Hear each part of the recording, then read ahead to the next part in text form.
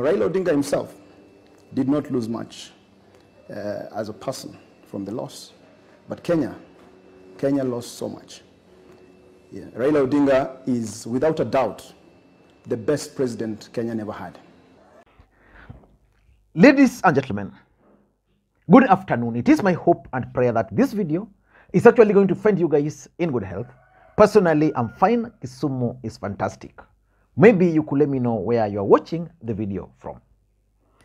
Saitabao Ole Kanchori, Raila Odinga's chief agent during the last general election, yesterday gave his own account on why Raila Odinga lost the election during an interview on NTV. I want us to do a critical analysis of that interview because I paid very close attention to what Ole Kanchori was saying. Ole Kanchori is insisting that Raila Odinga lost that election because of three individuals. The first individual is accusing is Junet Mohammed, because according to him, Junet Mohammed was everything in that particular campaign. He's also accusing the second person, who is Joe Musheru, the former cabinet secretary for ICT. And lastly, he's also accusing Professor Makau Mutua. For me, I will not agree with him fully on those three individuals. For example, what role was Professor Makau Mutua playing around Raila? Professor Makau Mutua was just there for the photos, nothing else. What about Junet Mohammed? Junet Mohammed was very close with Raila Odinga. He's still very close with Raila Odinga. And as expected, he was going to carry the burden if this election was going to be lost. If the elections was going to be won, Junet Mohammed was also going to carry the pride. So for that was expected. What about the cabinet secretary for ICT? What role was he supposed to play? And Babu Owino, for me, during the same interview, Babu Owino for me is the person who really understood why we failed in this election. Central.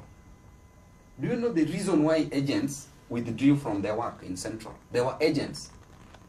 But agents were told that they were going to be paid in batches, at different times, in different proportions. In the morning, they were supposed to be sent money.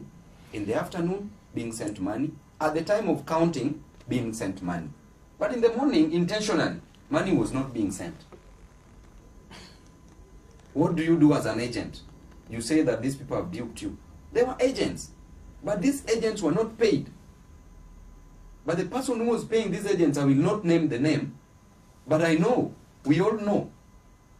It's not even from our side. The person who was supposed to pay the agents was from Uhuru's side. You see? And this person intentionally refused to pay these agents. Intentionally. Then agents decided to withdraw because we are not being paid. We were hired to work, we are not being paid. Many places, especially in Mount Kenya, our agents, some of the areas where we had agents, they were given money at 6 a.m. and told, you guys, you have been paid for the day, you can go home. And they went home by the competitors, yes, by the agents for the competitors, and in some cases by presiding officers. We have evidence. Of course, to some extent, Jeremiah Kioni also had very valid points. But for me, Kanchori himself was one of the reasons why we failed in the last election. We went wrong the minute we dismantled some of those structures, because the campaign board was supposed to run practically everything. But then, at some point, the campaign board was slowly dismantled by individuals who wanted to, who had their own agenda, let me put it that way. And then it became a more individualized, an individualized structure, a structure that depended primarily now on individuals as opposed to a group of people. So I want us to try and figure out personally what I think went wrong in that campaign. Before we do that, for those who are watching this channel for the first time, please take a second or two, click that subscribe button so that next time we produce a video like this, YouTube will automatically notify you. And to the subscribers, I want to continue thanking you guys for your continued support, because without the support, this channel cannot be where it is now. Let me play for you a bit of the interview, Ole Kanchori. We could not have lost this election if it wasn't for three people. Three. The first one is Junet Mohammed. The second one is Joe Musheru. And the third one is Professor Makau Mutua. And I'll tell you their roles. And these are people I have worked with, and they're people I respect. But in terms of responsibility, they take the highest responsibility. Junet Mohammed, because Junet Mohammed is a one man who purported to know everything. And he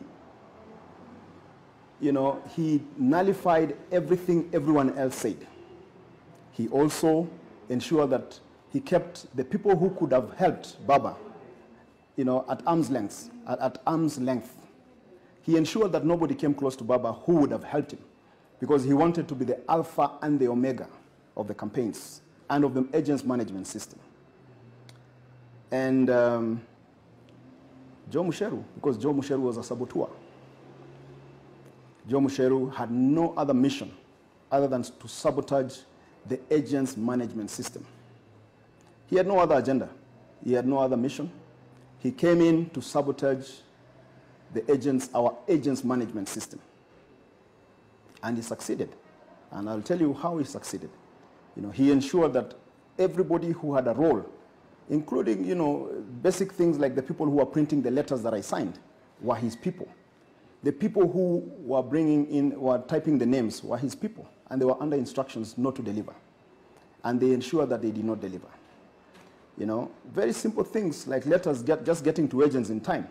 Letters which I signed and which were taken away from the signatory, myself, and they were controlled by Joe Musheru's people. And Joe Musheru ensured that the letters did not arrive on time. Of course, Junet Mohammed had his role also in the agents, in the mess, because these are people who did not listen to anything that anybody else had to say. They knew everything. They were know-it-alls, Then, of course, we had this pleasant man called Makau Mutua, Professor Makau Mutua, an exceptionally likable man, an exceptionally affable chap. You would never want to hang out with a better guy, with anybody else. I think if I was having a drink, I would never want to have a drink with anybody other than Professor Makau Mutua. A likable guy, you'll never quarrel with him. But the day that Musheru, Junet, and others came and said that Makau Mutua will be in charge of the command center, is the day that everything went south. Also, pay very close attention to what Babu Wino is trying to say here. People are fighting Junet for no reason. I can tell you the truth of this matter. Do you think the money that was meant for the agents, do you think that money was commensurate to what Junet would have been in Baba's government? Do you think Junet would have left this election just to go so that he forgoes his dream in Baba's government? Probably he could have even made more money in Baba's government than that money for the agents. But there's always somebody who must always carry the cross. That is why that cross was put on Junet's back. Ya mwisho ni kuambia Junet, Mheshimiwa Raila Odinga is a leader in this nation. Sisi wengine ni wafuasi wa William Ruto sugu, na sisi tutajua tutashinda hiyo kiti. But I want to tell the Right Honorable Prime Minister, your loss, 50% will be occasioned by Junet. 50% of the loss of your votes in Akam will be occasioned by one Junet Mohammed. He is not adding value to your team. He is busy just antagonizing everybody. We also know that even the wrangles within ODM, Junet ndio anafanya hiyo kazi. Wewe ukipoteza kura, don't look far. Angalia tu mtu anasimama karibu na wewe, huyo ndiye anakuletea hasara.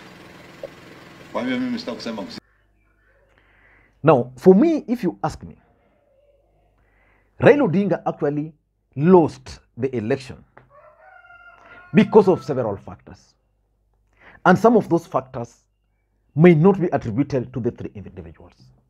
If they were to be attributed to the 3 individuals, then they were also to be attributed to several other individuals.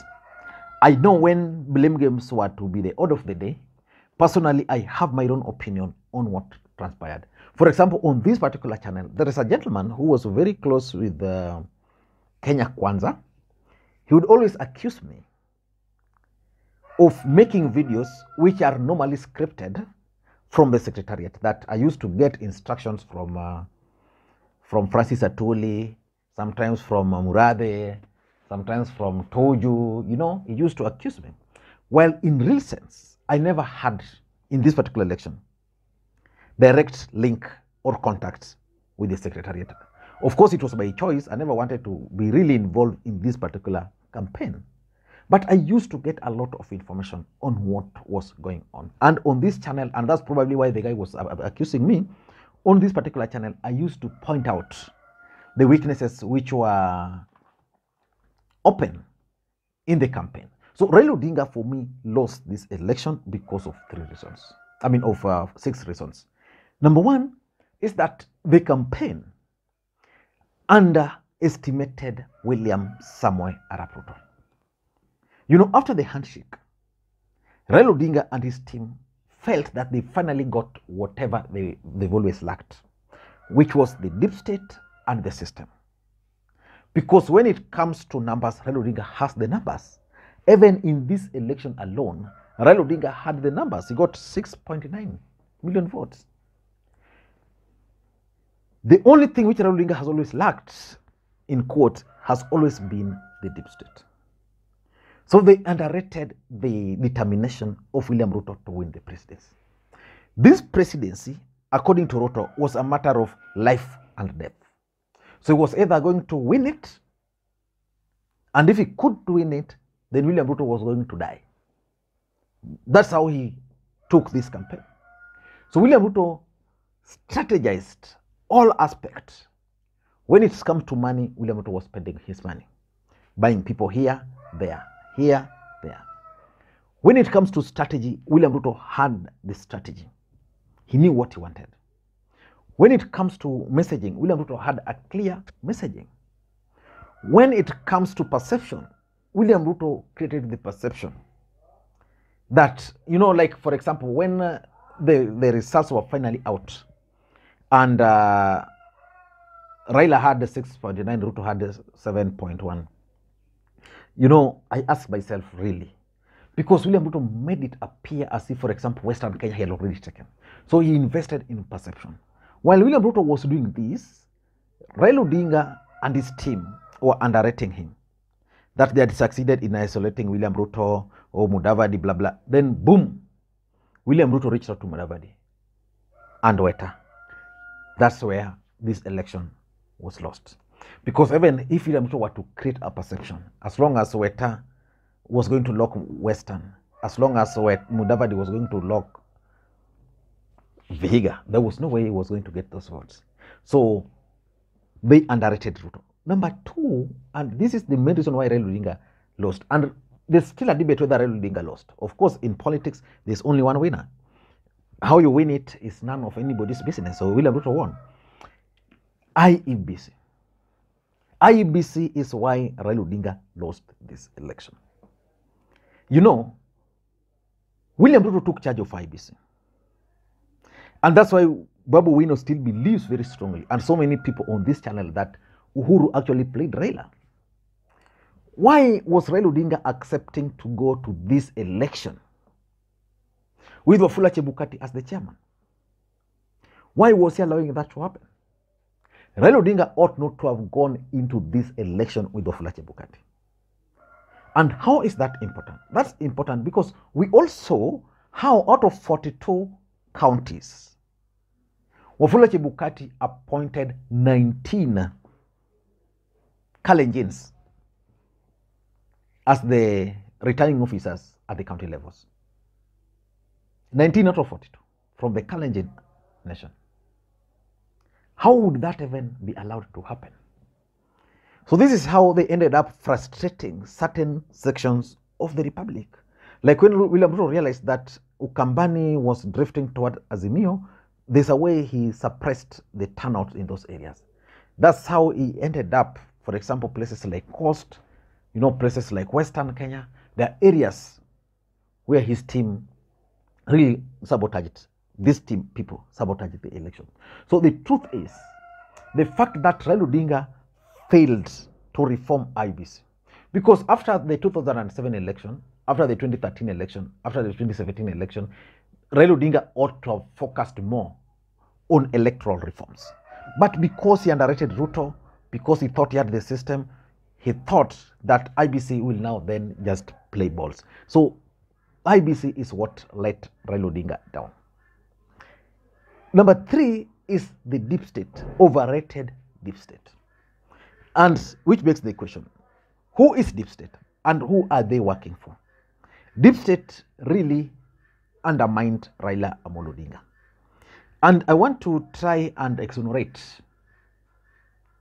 the cabinet secretary for ICT, Joe Musheru.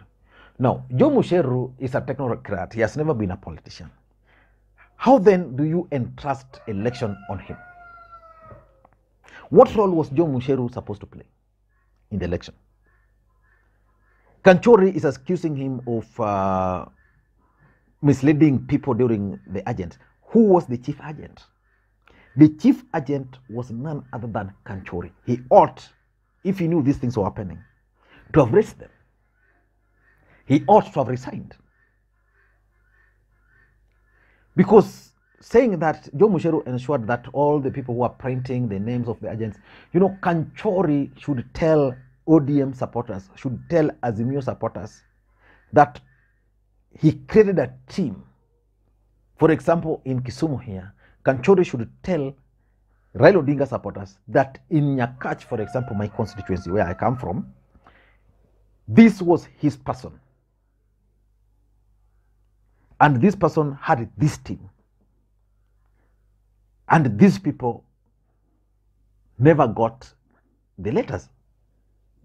So it simply means that deep state failed. Why do you think deep state failed? Because Raila Odinga and the team trusted the deep state. But for me, I have a different idea, if you ask me. And I know where this election was lost. There was a time Raila Odinga named some partial cabinet. He named Peter Munya, Minister for Agriculture, Hassan Joho, Minister for Lands, Oparanya, Minister for Finance. Who else? Were they 3 or 4? I think there were 4 individuals or 3. That's when the deep state started sabotaging Raila Odinga. Because someone like Fred Matiang'i, who was the Minister for Interior, was left out. So as a human being, he would ask himself, why are these guys leaving me out? So it means I'm not in the picture. So they'll start playing some games or maybe just take a low profile. So the deep state. Number 4, messaging. And I used to talk about messaging severally. Messaging is very easy. You just identify an issue, you campaign it with it, you run away with it. Ruto identified the hustler narrative, he ran away with it. Raila Odinga ought to have identified an issue so that when someone comes and asks you about Raila Odinga's campaign, you will tell him that the campaign is actually premised on this, this, and this. In the last election, you could really not understand what Raila Odinga's campaign was based on. I once asked those questions and I was told that Raila Odinga's campaign is tailor-made to regions. But beyond regions, there's the national rallying call. So the messaging was really wanting. Up to now, I don't know who was in charge of Raila Odinga's social media campaign. Why? Do you think I don't know? Up to now, I don't know who was in charge of Raila Odinga's social media campaign. And for example, this channel has a lot of following, which if, for example, was used well, could have succeeded in a way. Because up to now, there are people who believe that I used the channel to give them hope. There are those who are on the other side who believe that this channel was campaigning for Raila. So it means the channel had an impact. But if a channel like mine, which had serious impact, And it's not anything. If you go by numbers, politically speaking, Lee Makwin's channel is the biggest in the country so far in terms of political analysis. And we have a Raila Odinga campaign, and they're not even reaching out. I spoke to Manyora, for example, and he also told me that people used to accuse him while he never had any, the secretariat never bothered. But I'm learning that there are certain websites, there are certain YouTube channels with around 50 people who are being facilitated heavily by the secretariat to pass out some information. So it means the messaging lacked. Number 5 is infiltration. Raila Odinga's camp was highly infiltrated. There were people who were sympathetic and people who were working with William Ruto. I know for sure. And it has happened before. I don't know why Raila Odinga never learned all this. There were people whose main objectives in this campaign was to sabotage. The other day, I listened to Winnie Odinga speaking, and she was very clear that basically there were people who infiltrated that campaign.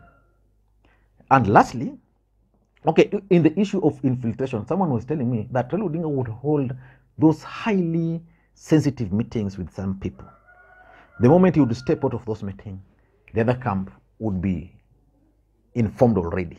So they were infiltrated. And lastly, the issue of agents. I don't know what to say about agents, but there is no way you can win election without agents. If there's one thing which Raila Odinga needed to invest in, only one thing, instead of going for those rallies, Raila Odinga just needed to have agents. He just needed to identify agents. And identifying agents was very easy. And probably that's where Junet is being crucified. Kanchori is saying that the agents were from Jubilee and that Junet Mohammed collapsed the ODM network. I've always opined on this channel that for Raila Odinga to succeed, ODM as a party must be strong. ODM as a party has structures starting right from the grassroots. Not even grassroots. If you take ODM structure, it begins at the polling station across the country. So they are officials. I don't understand why Raila Odinga was going away or out of ODM party to go and identify agents, and then these agents were going to be filtered by people who were already working for Ruto. When you talk of infiltration, you are saying, okay, these people are infiltrated. We have agents and they are infiltrated, that they must be vetted. Someone told me that, because I once asked some people why we were not involved in the campaign. Someone was telling me that the main reason why we were not involved in the campaign was because of the fact that some of us were viewed like having been given money by Ruto. That sometimes we would talk things which were not pleasing to them. I don't know what to think. But for me, this campaign was actually messed up big time by the candidate himself. Raila Odinga ought to have learned his lessons. Thank you guys, and may you have a good day. Bye-bye.